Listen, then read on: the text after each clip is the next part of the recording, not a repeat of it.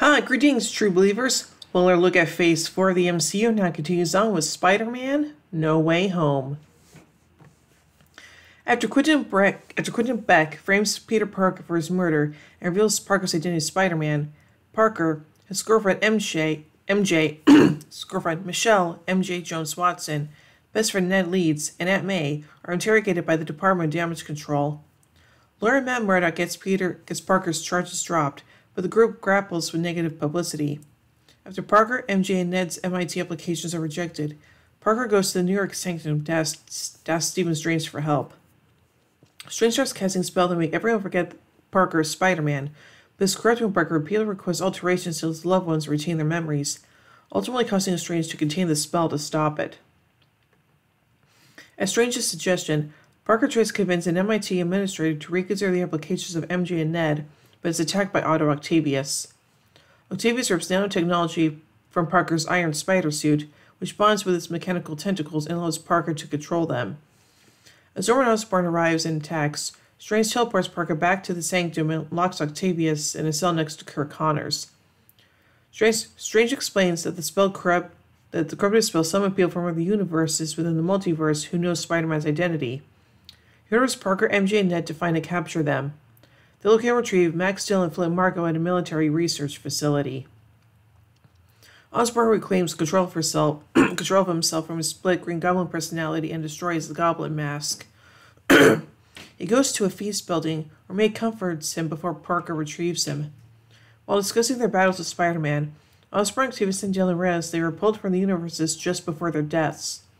Strange prepares to reverse the contained spell and send the villains back to their respective universes, but Parker argues they should first cure the villains of the insanity that will lead to their deaths, to possibly change their fates upon their return. When Strange refuses, Parker steals the spell, traps Strange in the mirror dimension, and, with May, takes the villains to Happy Hogan's apartment, where he uses Stark Industries technology to cure Octavius. Before Parker can cure anyone else, his spider sense goes off. It then realizes that the Goblin persona has retaken control of Osborn, who convinces the uncured villains to betray Parker. As Dylan, Marko, and Connors escape, the Goblin fatally injures May. Before she dies, May tells Parker that with great power, there must also come great responsibility. Ned discovers he can create portals using Strange's sling ring, which he and MJ use to try to locate Parker. They instead find alternate versions of Parker from the villains' universes who were also summoned by Strange's spell, and were nicknamed Peter 2 and Peter 3. The group finds this universe's Parker, nicknamed Peter 1, was ready to give up and send the villains home to die. The alternate Parkers share stories of losing loved ones and encourage Peter 1 to fight in May's honor, and 3 Parkers develop cures for the villains. The group lure Dylan, Marko, and Connors to the Statue of Liberty. Peter 1 and Peter 2 cure Connors and Marko, while Octavius arrives to help cure Dylan, and Ned frees Strange from the mirror dimension. The Goblin appears and unleashes the contained spell, which breaks apart the barriers between universes, pulling countless others who know Parker's identity. Strange attempts to hold them off while an enraged Peter 1 tries to kill the Goblin. Peter 2 stops him but gets stabbed by the Goblin. Peter 3 helps Peter 1 inject the Goblin with his cure, restoring Osborn's sanity. Peter 1 realizes that the only way to protect the multiverse is to erase himself from everyone's memory and requests Strange to do so, while promising MJ and Ned that he will find them again. Strange reluctantly casts a spell and returns everyone to their respective universes, including Eddie Brock, who unknowingly leaves behind a piece of the Venom symbiote. 2 weeks later, Parker visits MJ to reduce himself to her and Ned, but he decides against it. While mourning at May's grave, he has a conversation with Hogan and is inspired to carry on, making a new suit and resuming his vigilantism. Aww. So let's take a look at the production of this movie, beginning with the development. During production on Spider-Man Homecoming, 2 sequels were planned by Marvel Studios and Sony Pictures. In June 2017, star Tom Holland explained that each film would take place during a different year of high school for Peter Parker/Spider-Man, with the third being set during the character's senior year. Marvel Studios President Kevin Feige noted in July 19 that the third film would feature a Peter Parker story that has never been done before on film, due to the end of the second film, Spider-Man Far From Home, which publicly reveals that Parker is Spider-Man.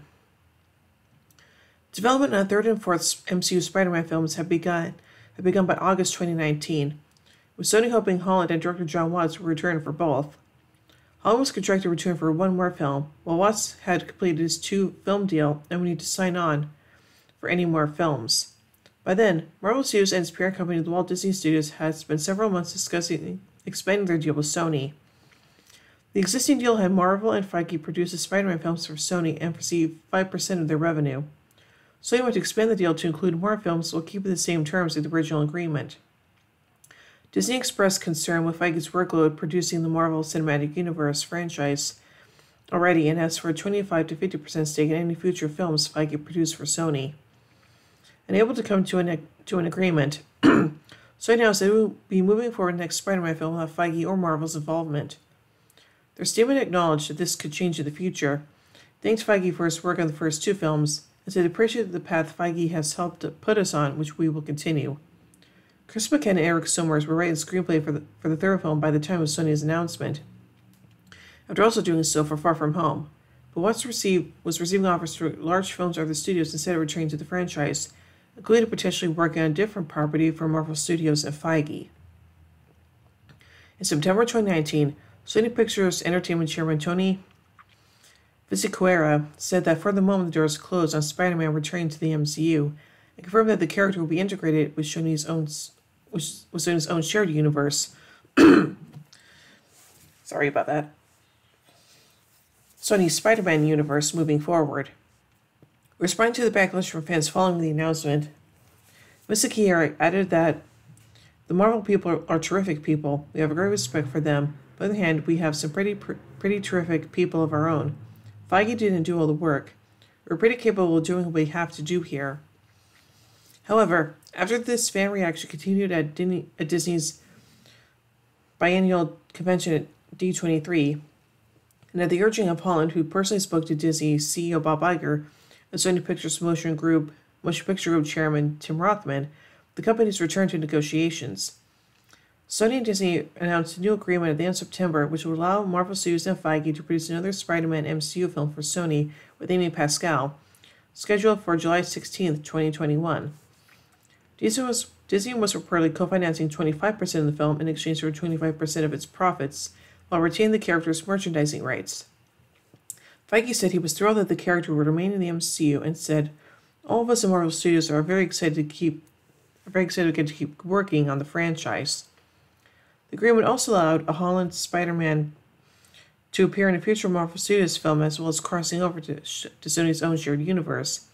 The latter interaction described as a call and answer between the 2 franchises as acknowledged details between the 2 and what will loosely be described as a shared digital universe. Sony described their previous films with the Marvel Studios as a great collaboration and said our mutual desire to continue was equal to that of the many fans. At the time of the new agreement, Watts was in final negotiations to direct the film. Discussing the new deal in October, Iger attributed to the efforts of Holland as well as the fan response to the end of the original deal. He felt that both Sony and Disney had initially forgotten that there are other people who actually matter while they were negotiating. Rothman said the deal was a win-win, a win for Sony, a win for Disney, a win-win-win. A win for Sony, a win for Disney, and a win for the fans. He felt the initial reports of the negotiations did not necessarily line up with the actual discussions that were taking place, and said the final deal would have eventuated without the reports and fan discourse. Zendaya was confirmed to be reprising her role as MJ from the previous films in the sequel. And now on to pre-production. McKenna and Sommers began working on the script in earnest by December 2019.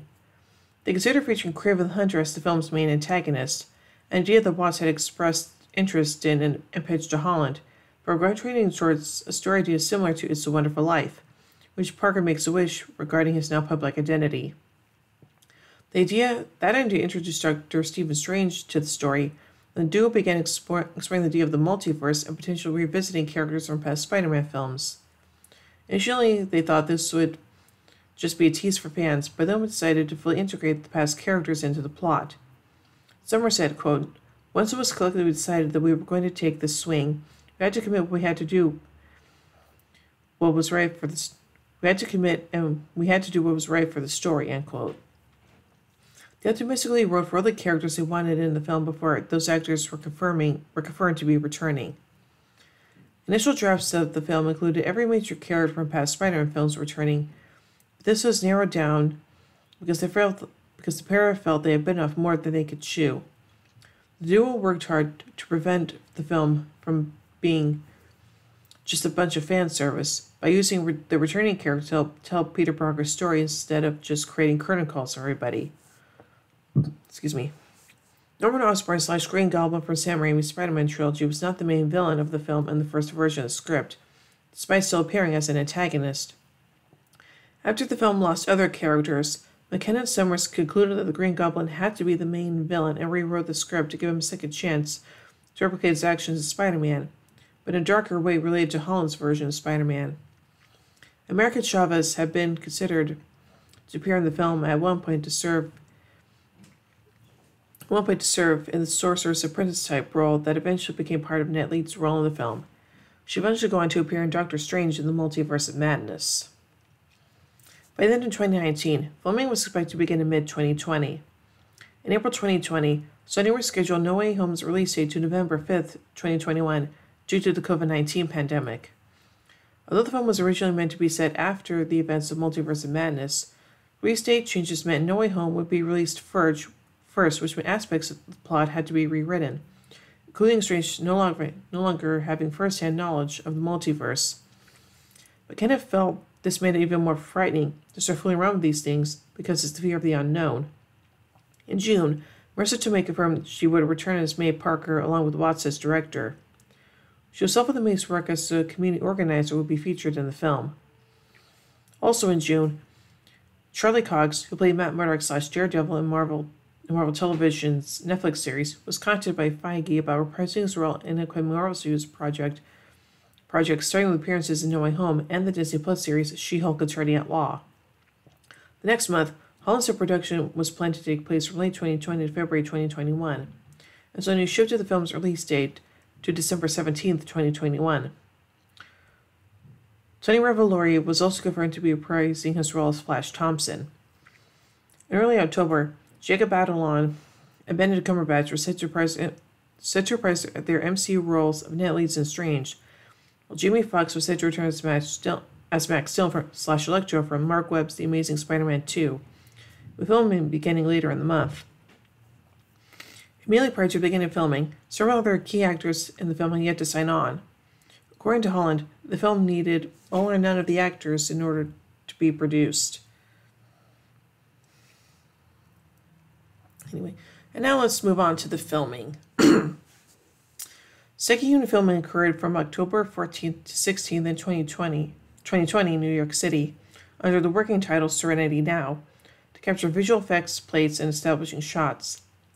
Film occurred in the Astoria, Sunnyside, and Long Island City neighborhoods in Queens. On October 23rd, filming occurred in Greenwich Village in Manhattan. The production moved to Atlanta by October 25th, with Holland, Batalon, and Zendaya joining for principal photography, after Holland finished shooting Sony's Uncharted 2 days earlier. Mauro Fiore served as the cinematographer of the film, replacing Seamus McGarvey, who had to leave the production after contracting COVID-19. McGarvey also had a conflict with the film Cyrano following No Way Home's pandemic-caused production delay, as principal photography was originally planned to start in July 2020. Shooting in Atlanta occurred at 12 studios, with strict safety measures in place on sound stages to prevent exposure to COVID-19. To reduce interactions between cast and crew members on set during the pandemic, the production primarily relied on innovative new technology that scanned actors into a visual effects system that could apply makeup and costumes to actors during post-production. A light system was also in place to signal when the cast could take off their masks for filming and when masks would be required for the cast and crew members to wear while set work was being done. Cumberbatch began shooting his scenes in Atlanta by late November, before beginning work on Doctor Strange in the Multiverse of Madness, which began filming that month in London.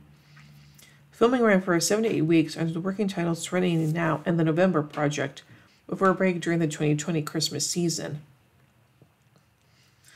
By December 2020, Alfred Molina was set to reprise his role as Otto Octavius / Dr. Octopus from Sam Raimi's Spider-Man 2, with Tobey Maguire reprising his role as Peter Parker / Spider-Man for Raimi's Spider-Man film trilogy, and Andrew Garfield returning as Peter Parker / Spider-Man for Webb's The Amazing Spider-Man films.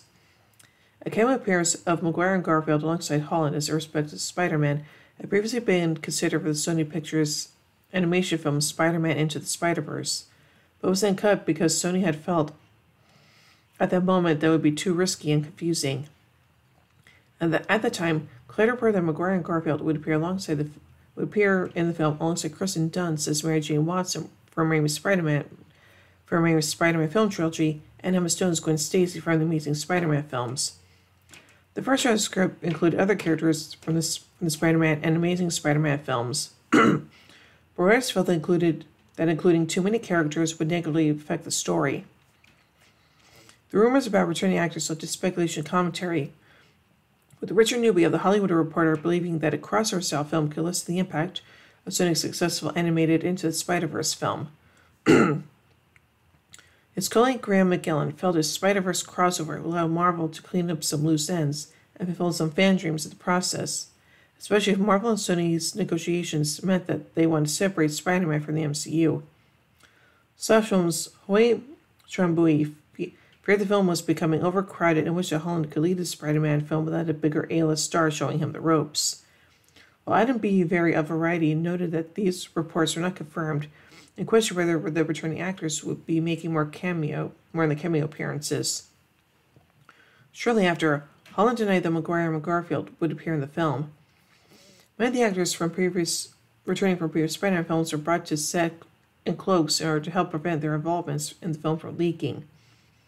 Around Christmas 2020, McKim and Summers rewrote the introductions of Maguire and Garfield as well as much of the third act in time for those actors to start filming. They had not been able to focus on those scenes earlier because they were busy during much of the first and second acts in the previous months. Feige confirmed in December 2020 that the film would have connections to Doctor Strange and the Multiverse of Madness. A month later, he discussed the fact that the film's title had not yet been announced, acknowledging that it was being referred to by some as Spider-Man 3, and revealing that Marvel was referring to it as Homecoming 3 internally. Cox had shown material for the film by then, and a last photo indicated that the film would be set during the Christmas season. Film occurred at Frederick Douglass High School from January 22nd to 24th.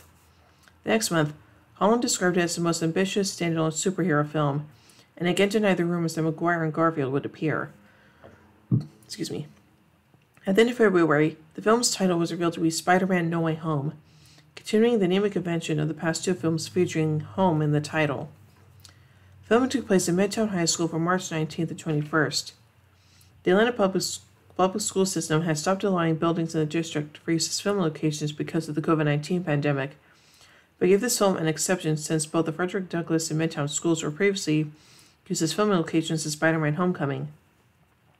Hannibal Buress was revealed to be reprising his role as gym teacher Coach Wilson, with Buress releasing a music video in August 2021 revealing he had filmed scenes in Atlanta. Holland said No Way Home had more visceral fight sequences than the previous two films, with more hand-to-hand combat. Filming arrived on March 26, 2021. And now finally on to the post-production. In April 2021, Molina confirmed that he was appearing in the film, explaining that he had not been told to talk about his role in the film during production because he realized that his appearance had been widely rumored and reported on. Later that month, J.B. Smoot revealed he was returning as Julius Dell from Far From Home, while Cox stated that he was not involved in the film. In early May, Garfield denied that he had been asked to appear in the film, but later said never say never, while Angourie Rice was revealed to be returning as Betty Brant. Later that month, Stone denied her involvement in the film. Sony Pictures Group President Stanford Panitch acknowledged to May that there had been confusion and frustration from fans regarding the relationship between the SSU and the MCU, but stated that there was a plan to clarify this. He believed it was already getting a little more clear for people as to where we're headed at the time, and added that the release of No Way Home would reveal more of this plan. Very commented that the apparent introduction of multiverse elements in No Way Home could be would allow Holland to appear in both the MCU and the SSU. The official trailer for No Way Home confirmed the involvements of Jon Favreau as Harold Happy Hogan and Benedict Wong as Wong, reprising their roles from past MCU films, as well as J.K. Simmons as J. Jonah Jameson from Far From Home. Simmons previously played a different version of the character in the Raimi trilogy as well. It was also confirmed that the characters Electro and Green Goblin would appear in the film, with the implication that this incarnation of Green Goblin would be Willem Dafoe's version from the Raimi films. In September 2021, Garfield again denied he was in the film, saying, quote, "No matter what I say, it's either going to be really disappointing for people or it's going to be really exciting." Garfield later described his denials as rather stressful but also weirdly enjoyable. Come on. Okay, there we go. In early October, many commentators expected Tom Hardy to reprise his roles as Eddie Brock and Venom from Venom and Venom Let There Be Carnage. After the Let There Be Carnage mid-credits scene showed the characters were being transported from their universe to the MCU. Feige said that there was a lot of coordination between Let There Be Carnage and No Way Home teams to create the scene, which was directed by Watts during the production of No Way Home. Hardy ultimately played as Brock in the film's mid-credits scene, though there have been discussions about integrating him into the film's final battle. Later that month, Empire's issue on No Way Home stated that the film would include the return of Dr. Octopus, Electro, Dafoe's Green Goblin, Thomas Hayden Church's Flint Marko / Sandman from Raimi's Spider-Man 3, and Rhys Ifans' Kurt Connor / Lizard from Webb's The Amazing Spider-Man. Watts said these were still unconfirmed rumors and was in no hurry to confirm or deny appearances of the characters.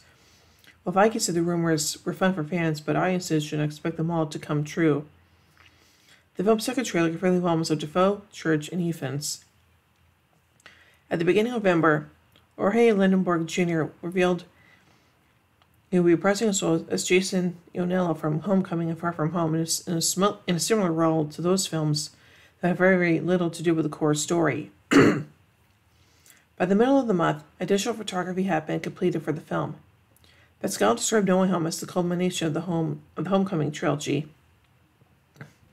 And Ariane Moayed revealed that he had a role in the film. Dunn said she was not in the film, but would never say no to reprising her role of Mary Jane Watson. A teaser trailer for Doctor Strange and the Multiverse of Madness was included at the end of the film as a post-credits scene, before being released online shortly after No Way Home's theatrical release. Geoffrey Ford and Leigh Folsom Boyd served as the film's editors. The visual effects were provided by Cinesight, Clear Angle Studios, Crafty Apes, Digital Domain, Folks VFX, Framestore, Luma Pictures, Monsters, Aliens, Robots, Zombies, Mr. X, Perception, Secret Lab, Sony Pictures Imageworks, and SS VFX. Whew. So overall, I really do enjoy this movie, and it's definitely my favorite Spider-Man. It's definitely my favorite MCU Spider-Man movie. And while it's not my favorite Spider-Man movie overall, that still remains Sam Raimi's Spider-Man 2. This one is just absolutely phenomenal, and it's probably my favorite MCU movie so far, but we'll see if that changes after I see Guardians of the Galaxy Volume 3 next weekend. So, yeah. So overall, I give Spider-Man No Way Home 5 Captain America shields out of 5. Well, anyway, tune in more as we take a look at... What's the next one? Oh, yeah. As we take a look at Doctor Strange and the Multiverse of Madness. So, until then, in the words of the late, great Stan Lee, Excelsior!